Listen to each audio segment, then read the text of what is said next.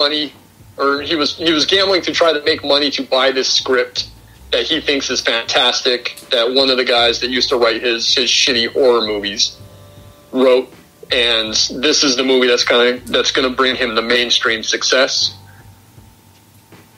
But the money that he gambled with originally before he got the marker in Vegas belonged to some other kind of low-level mobsters who run a limo service. And that guy is played by Delroy Lindo, who is another one who's so good in the movie. And, like, Delroy Lindo, he worked with Spike Lee a bunch. Mm-hmm. You know, he's in Malcolm X. He's in Crooklyn. He's really good in Crooklyn. He's great in Clockers, which I think was the same year as Get Shorty. Let's see, what else? What else was Lindo in? He's in Broken Arrow with Travolta like the next year, and he's in Ransom with Rene Russo the next year. But he's got a great voice, and he's one of these guys that Harry owes the money to. Do you know who the first choice for Bo Catlett was? Delroy Lindo's character? Shit, I think Samuel L. Jackson? Samuel L. Jackson, which would have been like a pretty great Pulp Fiction reunion, like the following year after Pulp Fiction. But Sam Jackson didn't do it. They gave it to Delroy Lindo, and which is good because Sam Jackson's so great in Jackie Brown. Mm-hmm. So I like Delroy Lindo in this movie a lot. And like I said, Delroy Lindo's got a great voice, where he's like kind of where he's menacing, but he's also like real smooth. Yeah, when he's menacing. He's very iconic voice, like in the vein of like Keith David or something. Yeah. He's got this like really good kind of deep voice, but he can also be he's got a couple of scary scenes in this movie. Mm-hmm. And we'll get to a real funny scene later on where he's the one that's being intimidated.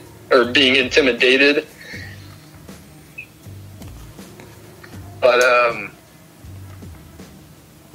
so you meet Harry talks about he owes money to these limo guys, and then you meet Bo, who is played by Delroy Lindo, who's at the airport to meet a guy by the name of Yayo, who is the associate of these drug guys that Catwood and his associates owe some money to. And they sit down in the airport. The guy meets him, and he starts. It's Jacob Vargas who plays Yayo. He starts like kind of talking tough to him, mm-hmm. and Bo just says, "Hey, why don't you just sit down and shut up?" And then he tells him, this is what's going on, because there's money in a locker. But Bo sees all these DEA agents kind of sitting around eyeballing the locker, so he knows that he can't go and get the money without getting busted. So he sits down with Yayo, and there's this super funny exchange where he says, "Hey, do you see the guy to your right?" And Yayo looks left. He says, "No, your other right." And Yayo's still looking left. And he says, "Hey, derecho." And then Yayo looks right, finally. And he says, "Hey, you see all these guys sitting here? Those are DEA agents. If they move their leg, you see the little bulge? That's the backup gun. So, like, look for the bulge in the pants." And he says, when the coast is clear, go to this locker, get your money. This is the money that we owe, and then be on your way. So he gets up, and he leaves. And they go to a meeting with Harry. Harry's in the office. These guys invested in one of Harry's movies, which is the money that Harry blew in Las Vegas. So he wants help dealing with them, so he asks Chili for the help. And then Bo and Ronnie show up, and Ronnie is the John Grice character, who's kind of like his... I don't know if John Grice was... If Ronnie was the bodyguard, because he was packing, but I think that Gandolfini as Bear is more of the bodyguard type. because he's a bigger guy. Yeah. So I don't know if Ronnie was Bo's partner or if Ronnie was just, you know, some more muscle that Bo had. But they're gonna come into the office. So Chewie says, "Hey, I'm gonna sit here. You stand over there. I'm not gonna say a word. You don't introduce me. I'm gonna, you know, open up the blinds so that the light is in their eyes the entire time. Keep your mouth shut. Don't mention the script that you want to buy that you think is so great. Just let me do all the talking." And as soon as these guys come in, Harry just completely blows it. This is my associate Joey Palmer. He's sitting down. He starts running his mouth about all kinds of stuff.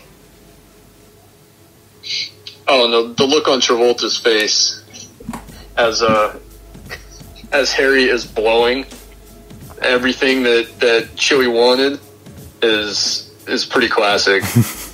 and then immediately, you know, Harry's talking to Bo and to Ronnie about the investment that they had in his, I think it was Freaks.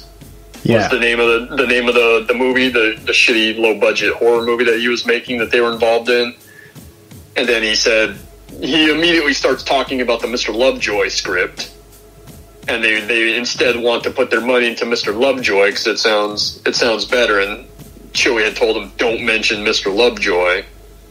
And it's just Harry just completely blows everything. He pulls out the script and he's like, "Yeah, I've got this, like, you know, masterpiece that I'm working on. It's called Mr. Lovejoy. It's right here." Yeah.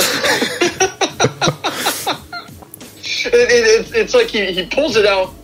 To be fair, he pulls it out to kind of diffuse some tension. Mm-hmm. Because, you know, Chewie is talking to Bo, and then, you know, he says, "Hey, am I supposed to be talking to you, or am I supposed to be talking to him?" Pointing at Ronnie.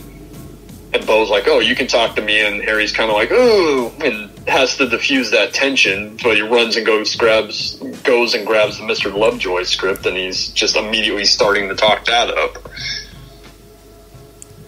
And then after Bo and Ronnie leave, you know, Ronnie threatens him before he leaves, says, "You know, you need to give us our money by Friday." And then he does the little thing where he shows that he's got the gun jammed in his belt. And then they leave, and then Joey just sits there in silence. And for a moment, that just kind of shakes his head and says, "I can't believe what you just did. Maybe I wasn't clear." So he leaves Harry, and then he goes to he goes to Karen's house. And he's talking on the phone with Tommy back in Miami, and Tommy's asking him, you know, if he found Leo yet and all that, and he says, "No, I'm tracking down something else." But he's like, "I think I'm going to stay out here. You know, I want to get involved in movies." And Tommy says, "Well, what do you know about making movies?" And Chewie's like, "I don't know. I don't think the producer has to know very much." Which, like, the producer is the whole reason the movie gets made. So he's talking with Tommy, and then Karen comes home, and there's this great scene with Rene Russo where she's in her costume for the day, and is talking about how she spent all day, you know, climbing out of a grave and screaming. And he compliments her on a scene that she did in another movie, and compares her, or says she was better than Joan Crawford. And then Karen says, "Oh yeah, well, you know, that was a good part. The monster movie that she was in that he was talking about." Yeah. So, and she goes upstairs to change, and, you know, she's talking about the script that Harry has, the Mr. Lovejoy script, and how they want Martin Weir for it. And then you find out that Martin Weir is Karen's ex-husband. Martin Weir is the Danny DeVito role. Supposedly a really good actor. There's a good exchange between Harry and Chewie where they talk about what his best role was. Mm-hmm. And one of them was like the mob informant, and the other one was like the crippled gay guy that climbed Mount Whitney. They have that exchange that's really funny. But Karen and Rene Russo has a lot of great reactions to a lot of what's happening in the film, and that's another good one where she talks about, Harry's got this dream to make this script that he can't do without the money, and he can't do without, the star that I'm supposed to get for him. But then Chili invites her on a date, kind of, says, hey, I want to go see Touch of Evil. Do you want to come with me? And she declines, so he says, okay, well, I'm gonna go find Leo. I'm gonna go meet up with the dry cleaner, but I'll see you later. And he leaves, and then we cut back to Miami, where, because Chili hasn't delivered yet on the Leo DeVoe money, Ray is going to see Leo's wife. And I think it's in the trailer. I think we pointed that out when we were talking underneath the trailer when you were playing at the top of the show. But as Ray is walking up to Leo's wife, he asks if she's spoken with Chili since her husband blew up. And that's a really funny line. But he assaults her, and then he says, hey, I want that money. So you need to make sure that he gives the money. And then back in Los Angeles, Chili tracks down Leo, and that guy's played by David Paymer, who's a really good actor and always has this kind of like nervous energy about him. And if you've ever seen that Mel Gibson movie Payback, he's great in Payback, where he's just kind of like that weaselly guy. And then as soon as he realizes that he's in trouble, he really starts to freak out. And that's what he does with Chili. And Chili takes his money and says, "Hey, I'm gonna take your money. I'll give you, interest, but I need this money for something else that I'm doing." So he leaves. And then Leo chases after him to say, hey, if you're going to take that money, then the interest is supposed to be this. And, Chili turns around and gives him the look, and then Leo gets scared and runs off back into the hotel room. And then Chili goes, and he's watching Touch of Evil, which is a good movie. I just watched it. I rewatched it last month because it was on. So it was really interesting watching that movie again, and then watching Get Shorty a bunch in the last few weeks. Yeah, preparing for the show and seeing everything. And then, of course, Chili is enamored with it, so he's reciting all of the lines at the end of the film. And then, turns out Karen came in, even though she came late, but she came in and is kind of watching Chili do his thing in the theater. So they leave, and as they're walking down the street, she says, hey, I want to do the Mr. Lovejoy movie. I want to be a producer on it because I'm going to get Martin to do it. And because she has that history with Martin.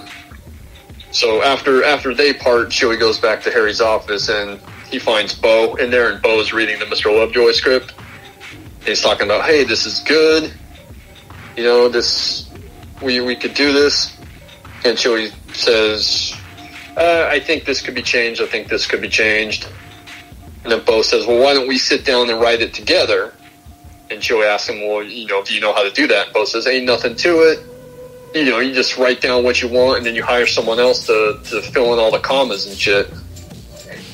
He says, and sometimes they don't even need the commas, because I've seen plenty of movies where I knew that they didn't have any punctuation in the script. Yeah, that's a great exchange. Yeah, his whole idea of how to write a movie is completely flawed. And Chili's like, well, if it's that easy, then what the fuck do I need you for? Yeah, exactly. What do I need you for? They have a little funny exchange about who would be really good in the roles. Then we cut back to the airport, because Yayo is still at the airport. Uh-huh. And there's a really funny scene where he's standing looking at the locker, but then he's looking around, trying to spot all the DEA agents, and he's just completely lost it because everyone has a bulge in their pants, in their pant leg. Be careful and don't say the bulge in the pants, but the bulge in the pant leg where the backup piece is, like the pilot has it. There's a shot of like a little kid, and he's got like the bulge in the pant leg where the backup gun